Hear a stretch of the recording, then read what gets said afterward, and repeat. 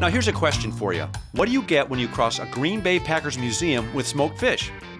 No, it's not a trick question. It's called Manley's Famous Smoked Fish, and it's where everybody goes up here. Unless, of course, you're a Lions fan. Just ask owner Don Wright. Okay, is your place called Manley just because you're so masculine, or is that your name? Nah, it's the history behind this is Manley Pomeroy originally started this. And we're one of the older fish markets here in the St. Ignace area. Yes. And I worked for Manley for a long time.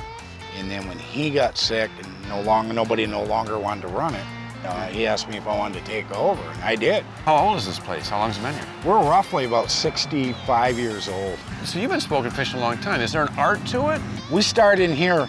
The process starts is when the fishermen come in and bring us our fish. Then we dress them, wash them, put them in the brine. They'll soak in the brine about 12 hours.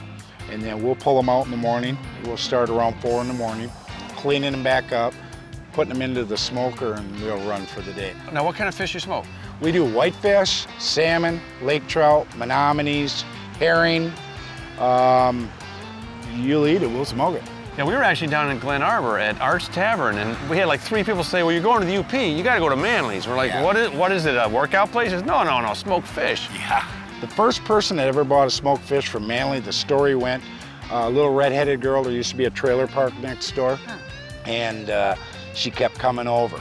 And finally he sold her a fish. To make a long story short, that family, her daughter's children are coming in here buying smoked fish to this day.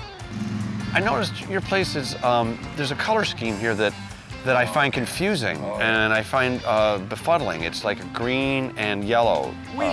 And we have a lot of fun with that. We are shareholders in the Green Bay Packers with a bunch of other people, so. What is with the UP? Everybody's a Packer fan up here. God's country. When we're going up to Lambeau Field, we always talk about we're going to the Holy Land. It is nice up there, but I think the Lions will get them this year. The Lions will have a good team, yes sir. Oh, you bet. You're being polite, thanks. Well, whether you're a Packers man or a Lions fan, if you like smoked fish, you're officially a Manley's man.